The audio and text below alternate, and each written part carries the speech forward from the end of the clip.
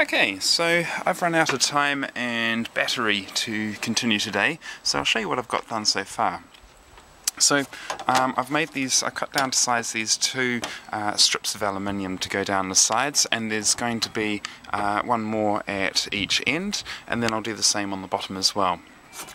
And then I've gone and marked out where I want all the holes to be along the strip, so you can see there's one of those markings. And then what that looks like is this. Now you notice the spacing might seem a little bit odd at first. Essentially what it is I've measured it out at, I basically divided up the entire length, and then that effectively came to 13.5 centimeters for the main gap, which goes along there. Now you see I've skipped one here because of the hole, so I'll probably end up doing the half ones here. You can see I've done the half ones to get close here, but I'm not going to send a screw down there.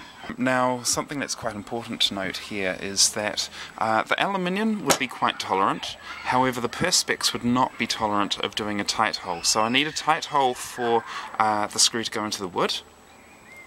I need a loose hole for the perspex, and just for the sake of convenience and comfort, I've done a loose hole for the aluminium as well. So that means that I've got two different drill bits.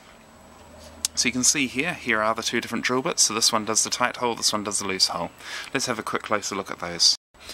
We have these two different drill bits here, and if we go and put those beside the screw, you'll see that, whoops, I knocked the camera. You'll see I knocked the camera. So you'll see here we've got these two different sizes, and you can see that the small one is thinner than the thread. It's actually borderline too big, but it's actually quite it's quite comfortable. Everything's going in nice and tightly without me having to actually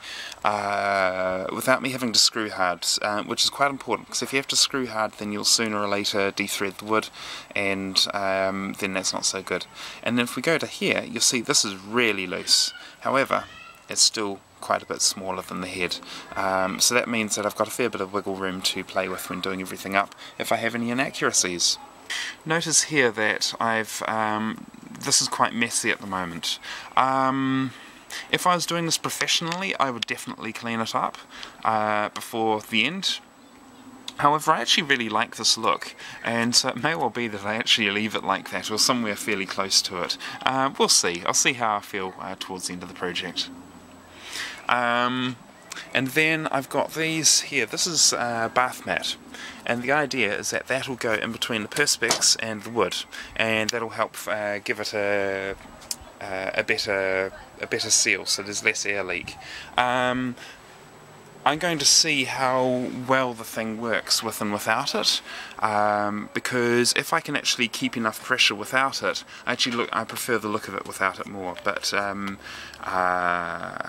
if I'm not getting enough pressure, then I'll definitely put it in. Yeah, so hopefully next week I'll be showing you putting in the pump and applying some pressure to it, and doing some tests to see whether I'm getting sufficient pressure in there or not.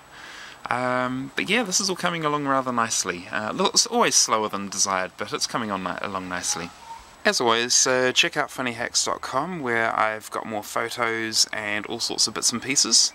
Yeah, feel free to ask questions, and I shall try and answer them.